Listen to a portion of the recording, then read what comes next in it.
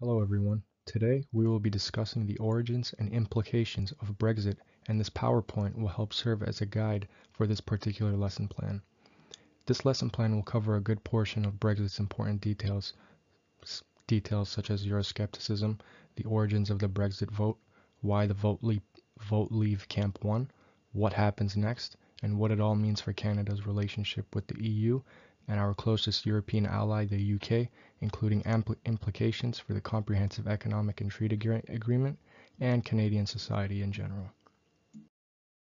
To begin, we will start by identifying the underlying concept that will help us understand why the UK would want to leave the EU in the first place, and that concept being Euroscepticism. Before understanding Brexit, having a solid background knowledge on Euroscepticism will really help with critical thinking and help you formulate your own ideas as we go through the lesson. And with that, I will go right into the next slides. Euroscepticism, as the name suggests, is a European political doctrine that advocates disengagement and disintegration from the European Union, the very idea that the European Economic Community and today the European Union was built on. Eurosceptic political parties can be classified as hard Eurosceptics, those that express complete opposition to European integration, and soft Eurosceptics, those that are conditionally in favor of European integration but qualify such support along political, ideological, ethnic, or geographical lines.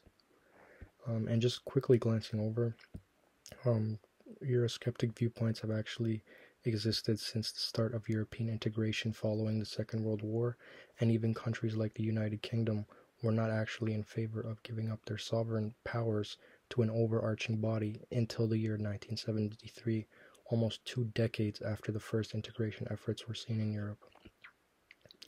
Supranational organizations such as the European Coal and Steel Community provided the template for the European Economic Community, a free trade bloc created by the Treaty of Rome in 1957. Over subsequent decades, the membership of the EEC doubled to 12 countries, and trade within the custom unions increased dramatically. As the years went on, the EEC countries who favored cooperation kept on cooperating. Eventually, the UK was given membership in 1973 after over a decade of talks and political stunts. As integration in the EU deepened, the EU underwent multiple crises that hurt a lot of member states, some extremely disproportionately.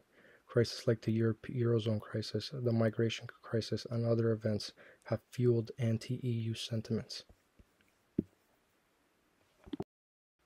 As stated earlier, in the early days of the Economic Union, the UK was not interested in giving up its power in order to create a balanced economic power. Instead of joining the original 6 members of the European Economic Community, Britain instead opted to join the Organization for European Economic Cooperation, OEEC, in 1961 and work towards the reduction of trade restrictions between its members. Even at this time, Britain was suspicious of the European Economic Community and its supranational nature. However, the UK's non-participation meant that when it did join the EEC in 1973, it had to accept many elements controversial among some British voters which were established before it joined.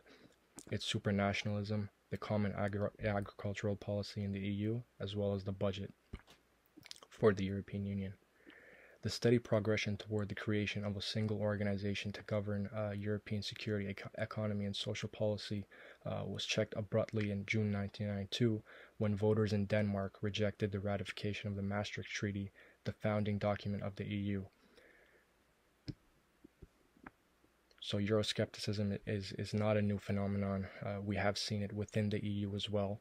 And although we have hinted as to what explains the EU's particular Euroscepticism and why they may exist, we will explore them more thoroughly in the following slides.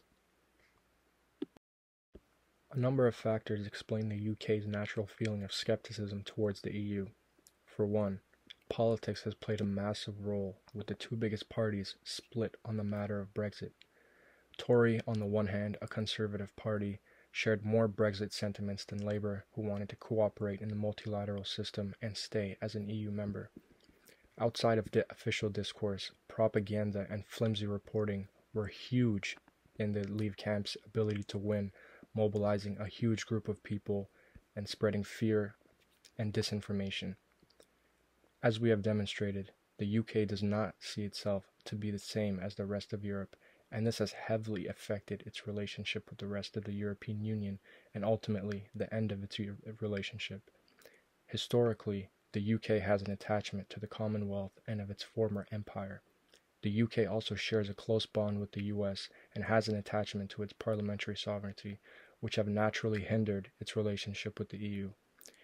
Because membership into the EU didn't seem to show much tangible benefits for a country like the United Kingdom, the UK has decided that the cons outweigh the positive in some camps. Now we will take a look at the history of the United Kingdom in European integration. So in 1961 and 1967, the United Kingdom's application to join the European communities was vetoed twice by French President de Gaulle, but in 1973 the UK was given membership along with Denmark and Ireland, so they officially became members of the Economic Union.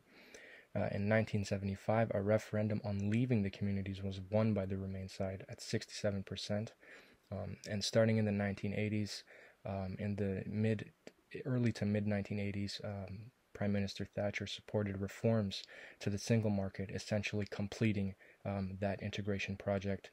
But then later in the 80s, decided that further European integration was not the move and decided to stop supporting further integration and opted out of the Economic Monetary Union in the Maastricht Treaty. The United Kingdom Independence Party is a Eurosceptic right-wing populist political party and was at the forefront in the fight for leaving the EU. And in 1999, they made strides by winning 3 seats in the European Parliament, and in 2014 they became the largest British party in the European Parliament. And in 2015, you can see the influence that they have when when Prime Minister David Cameron promised an in-and-out referendum on a new settlement with the EU if he is re-elected, and unexpectedly wins a majority. After that, we see the emergence of EU, and we will go through the process of Brexit as well in the following slides. Now that we have a history of Euroscepticism, along with details about its origin and operation, it is then time to apply it to the situation at hand, which is Brexit. When going through this section with a class, devote at least 25 minutes of teaching, followed by the handouts which contain questions for the students to answer. There were a number of factors that accounted for Brexit. First, most people from the UK lack a European feeling because to them, their British identity comes first. We have already established why this feeling already exists and why these anti-EU sentiments already exists. Second, Britain's history with the EU and Europe has been unique, and it may help explain aspects of Brexit and deep-rooted negativity towards the European project, especially among older populations who have seen these things happen. Third, the political landscape of Europe and surrounding regions has changed drastically in the last 10 years. The EU has been slow to respond, and this has fueled anti-EU sentiments from the UK.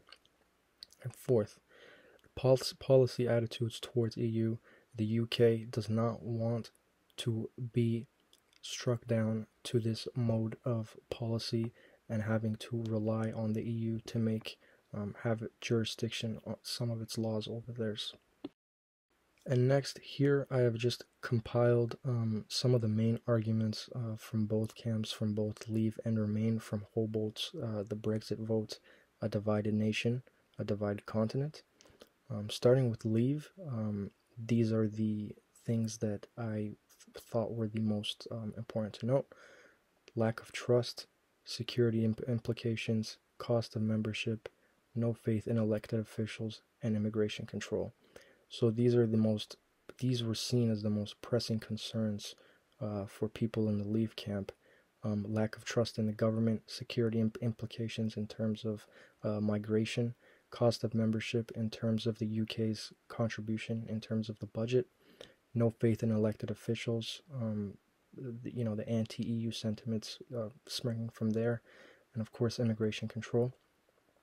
And on the other side, the Remain camp, They wanted to stay because they were mainly concerned about economic stability and the economic benefits that come from being a member of the European Union. As well, at the same time, they wanted to avoid economic disaster and maintain the current order at the time. If we look at the EU referendum results, we can see from the demographics that the results were extremely close, indicating that even though they lost EU membership, almost half of the 70% of the population that voted wanted to remain in the EU. So although they lost EU membership, a good chunk of the population would still like it. We can also see that voter turnouts were high, indicating that this was a pressing concern for the people in the United Kingdom. Now we can look at the data and identify the voters and the demographics that surround them. According to the data, younger voters were much more likely to vote Remain than older voters. However, at the same time, turnout in areas with a higher proportion of younger residents tended to be much lower. In the same vein, people over the age of 45 were much more likely to vote Leave. What else this data suggests is that people with less educational background had a much higher chance of voting for Leave, and people identifying as English unequivocally choose to Leave almost 100% of the time. An analysis of the campaign reveals that Leave was successful in setting the agenda on things like immigration and economy, while things like sovereignty and taking back control and security relating to terrorism and the cost of membership and other issues related to democracy and whatnot were marginal issues. A lot of the time, essentially the role of Leave groups started to play a big role as well. The Eurosceptic Leave groups, Vote Leave, Leave.eu, and Grassroots outfocused heavily on mobilizing on public anxiety over things like immigration, EU free movement, and further EU enlargement to Central and Eastern Europe, as well as places like Turkey, who have had suspended membership for years, and essentially these were unfounded claims in an attempt to scare the UK people.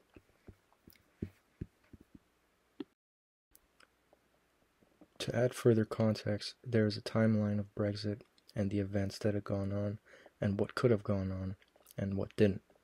So on 2016, the UK voted to leave the EU. All the way down to October 2018, the Brexit negotiations began between the UK and the EU to draft a deal that would bring the UK back to ratify the UK back into the EU. Unfortunately, this wasn't the case, and the UK was expected to leave the EU in 2019 and officially left the European Union. The final section will go into the implications of Brexit. Since Brexit is behind us now, it is now time to look at how the UK's decision implicates its ability in the international arena, as well as with its neighbours. Around 20 to 25 minutes can be dedicated to this part of the lesson. The grand gesture of the United Kingdom leaving the European Union has essentially exacerbated disintegration, euphoria, and the idea of being free, and this idea subtly spread to some parts of the EU, and these sentiments still do exist in little amounts. After the departure of the UK, there have been rumblings about disintegration among member states. However, it's also important to note that the difficulties faced by the UK while attempting to leave the EU most likely discouraged the others from wanting to face the same thing. Another implication for the EU is it loses one of its major players. It will have effects economically, as the EU will not receive any funds from the UK. Politically, there are implications as well, especially in the Council and the European Parliament, which will have different dynamics once one of the biggest members, United Kingdom, left.